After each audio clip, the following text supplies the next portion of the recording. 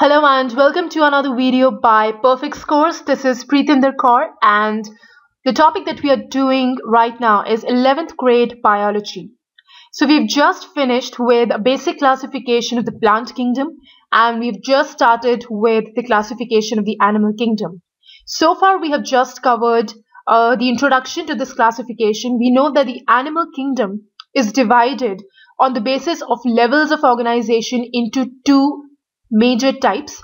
One is the organisms that have a cellular level of organization, that is phylum Porifera, and this is the phylum that we have covered so far. There are many others as well that have a tissue or an organ system level of organization, and these are further divided into two depending on the symmetry. So if the organism has radial symmetry, then you can have two different phylums from that. One is phylum Coelenterata, which is going to be the next phylum that we are going to discuss. And the other one is phylum Ctenophora. Now there are many organisms that have a tissue organ system level of organization, but their symmetry is not radial. Their body can be divided into two symmetrical halves on the basis of only one plane. So we say that they have a bilateral symmetry. On the basis of this, they are divided into three depending on absence or presence of a body cavity. If they do not have a body cavity, they're called acoelomates. And only one phylum falls into that, which is phylum Platyhelminthes. Then there are some organisms that have a false coelom, so we call them pseudo-coelomates. And again, only one phylum is there under that, which is phylum Aschelminthes. And the remaining ones have a true coelom, so they are called coelomates. That includes humans as well. Now in this, there are approximately 6 phylums. You have phylum Annelida, phylum Arthropoda, phylum Mollusca, phylum Hemichordata, phylum Chordata, and also phylum Echinodermata. So these are the phylums that we will be studying. We've already covered Porifera. We are going to start with Coelenterata and then cover Ctenophora, Platyhelminthes, Aschelminthes, Annelida, Arthropoda, Mollusca, Hemichordata, Chordata, and Echinodermata. And before we get started with Coelenterata, don't forget to watch this website and watch more videos related to this topic and many other topics at perfect-scores.com. If you want to share our page and like us, you can do that at Facebook. And if you have any suggestions or requests or some kind of questions or feedback, you can always send it to perfectscores89@gmail.com. So let's get started with the next phylum, which is Coelenterata. So phylum Coelenterata, and as the name suggests, members of this phylum are going to be called Coelenterates. So that is the phylum that we are about to start now. Now Coelenterates, by definition, they're also called cnidarians. And they're usually marine, mostly marine. Sometimes, very rarely, they can be freshwater, but they're definitely aquatic. They can also be sessile or free swimming. And the most common member is the jellyfish. And they have a radial symmetry, which we've already done. And there are basically two kinds of cnidarians or coelenterates. One is with the structure of a medusa, and one is with the structure of a polyp. I'll give you an example of a medusa. That's going to be a jellyfish. So the body cavity is little shaped like this. Remember, this is a rough drawing. It may not be so good. Alright, so that is how the body looks like in a medusa. In a polyp, it's going to be the opposite. So this is the central cavity surrounded by these tentacle-like structures. So that is what these coelenterates look like. So a medusa and a polyp. Now how do these animals, they get the name of cnidarians? This is because of cnidoblasts, or also known as cnidocytes. These are nothing but they contain some kind of stinging capsules that are called nematocytes inside them, and these are present all over the tentacles. That means over here in case of a polyp and over here in case of a medusa. So that is the purpose of these cnidoblasts or cnidocytes that contain the nematocytes within them, and many different purposes are solved. It can be used to stay stuck to a substratum, or to defend themselves, to endanger a prey, to capture a prey. For all these purposes, the tissue level of organization is present. There are no organs but just tissues, and all of these animals are diploblastic in nature. And all of them, they have a central vascular cavity. So these are some of the features that you need to know about this phylum. There is presence of a central vascular cavity, which is this one in case of medusa and this one in case of a polyp. And there is a mouth which is located on the hypostome.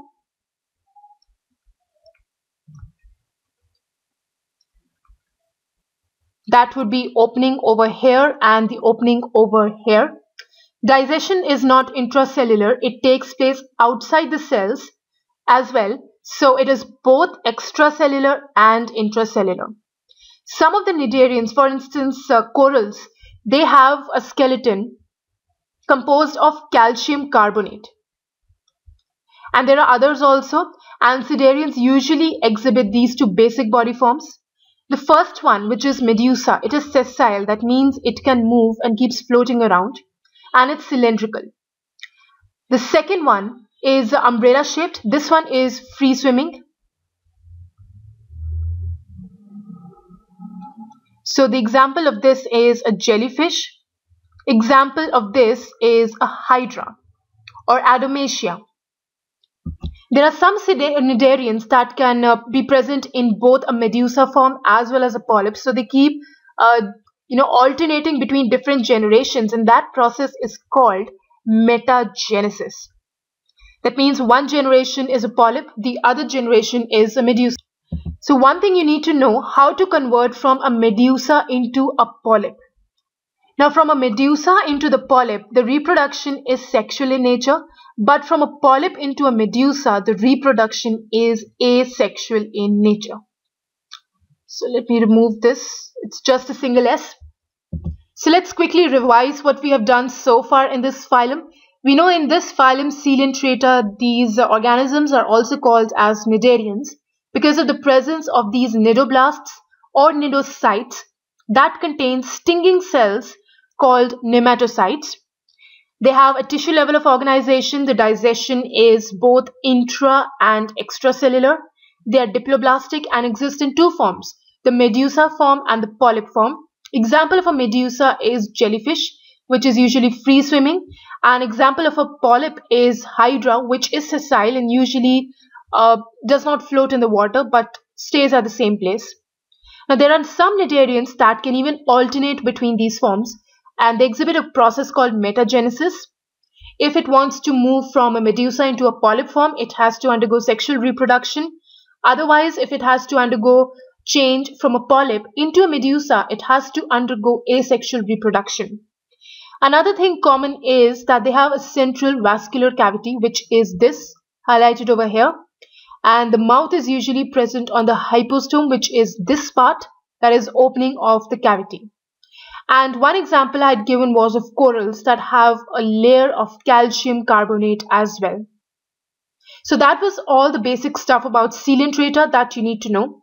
So let's move on to the next phylum, which is going to be Ctenophora.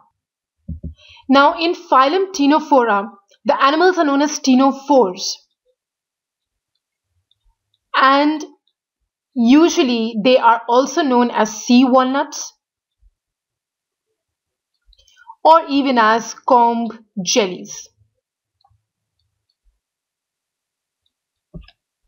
Now, some of the common features are that they are exclusively marine, that means only marine. No freshwater ctenophores can be found. Another is that they are radially symmetrical, just like the earlier one that we did, that includes hydra and jellyfishes.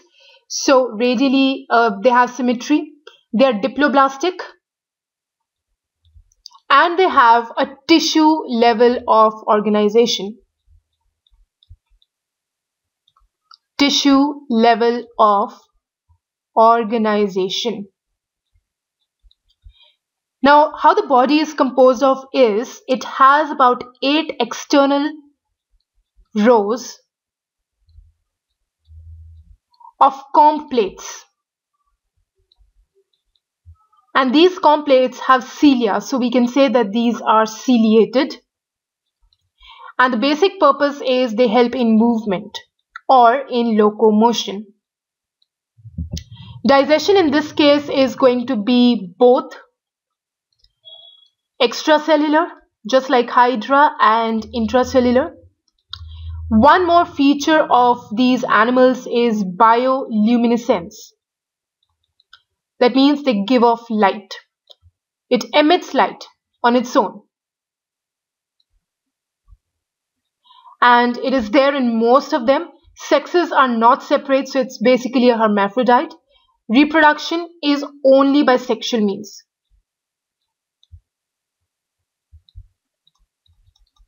Fertilization is external and there is no direct development, it's indirect.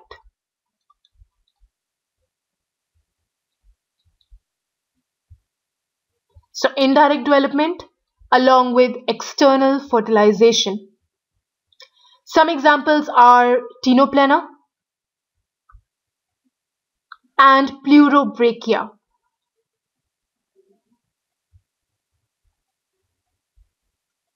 So let's quickly revise what we have done in this phylum Ctenophora.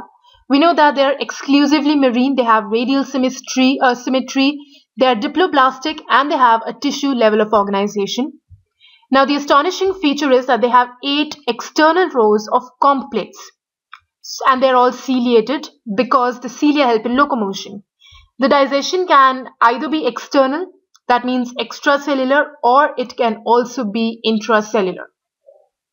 Plus, one more feature is bioluminescence, and examples are Ctenoplena and Pleurobrachia. The reproduction is only sexually, fertilization is external, and there is indirect development. I'll give an example of an organism, how it looks like. So, for example, this is the organism. It's going to have 8 rows, 1, 2, 3, 4, 5, 6, 7, 8. So 8 rows of comb plates. And then it's also going to have some cilia for the movement. So that is how the external structure is going to look like. So I hope that was clear enough, and what we've covered in this video so far is 2 major phylums. That is, we've done the Coelenterates and we have done the Ctenophora. So the next phylum that we have to cover in this particular video is phylum Platyhelminthes. Now this phylum Platyhelminthes, the name might imply something, and they have a torso-ventrally flattened body, so they are also known as flatworms. Dorsal and ventral flatness is there. These are mostly endoparasites that live inside other animals, including human beings. So let me write that down, endoparasitic. They are also bilaterally symmetrical. So bilateral symmetry is present in them. They are triploblastic. and they are acoelomate, that is, they do not have any kind of body cavity. The level of organization is organ system or organ level, not organ system but just organ level of organization. Two important characteristics are the presence of hooks and the presence of suckers, especially in the parasitic forms. Now, some of them usually absorb nutrients directly through the body surface. Some use these hooks to hook themselves up and suckers to get the nutrition. Now, there are specialized cells present in them that help in osmoregulation and excretion. That means level of nutrients and ions, plus also in excretion. Sexes are not separate, so basically they are hermaphrodites. Fertilization is internal. So internal fertilization, and many larval stages are present before the organism gets fully developed into an adult. So it's indirect development with lots of larval stages. Two of the most common ones, common examples are tapeworm and planaria. Now, one thing you should know about planaria is it has a very high regeneration capacity. Very high. Means even if you cut it into two, it can generate itself once again. And the other one is a flatworm, which is also the common name of this group, as you just done. And the other one that I told you about was the tapeworm. I'll also give you the scientific names. The tapeworm is commonly known as Stania. And one more is there called liver fluke. That's also a commonly known organism that causes a lot of diseases, that is known as fasciola. So liver fluke basically looks a little simple, just like this. So it has hooks and it has a sucker as well. Tapeworms, it basically has a mouth or a face-like structure and then lots of other extensions, and it can grow up to some amazing heights of a few meters as well. So you never know how big a tapeworm can get. So let's revise what we've done so far for this phylum. We've done that they are usually endoparasites, that means they live within other bodies. They have a bilateral symmetry, that means if you cut it like this half and this half are going to be looking the same. They are going to be symmetrical. They are triploblastic in their organization. Acoelomate, that means that the body cavity or the coelom is not present in them. The level of organization is still organs. No organ systems are there. So these specialized organs are the hooks and the suckers for deriving some kind of nutrition. There are special cells that are present in them for osmoregulation and excretion. About the reproduction, they are hermaphrodites, so the sexes are not separate. Fertilization is internal and the development takes place through many larval stages. An example is planaria, that has extremely high regeneration capacity. Flatworms, which is also the common name. Tapeworm, known as Stenia, which is drawn over here. And liver fluke, which is also known as fasciola. So far we have covered 3 different phylums in this particular video. We have done Coelenterates, we have done Ctenophora, and we have done Platyhelminthes. So that is all for this video, and in the next video we are going to start with the next phylum, that is going to be Ctenophores, and then we will go on to phylum Animalia. So thank you so much for watching this video, and keep watching more only at Perfect Scores. Thank you so much.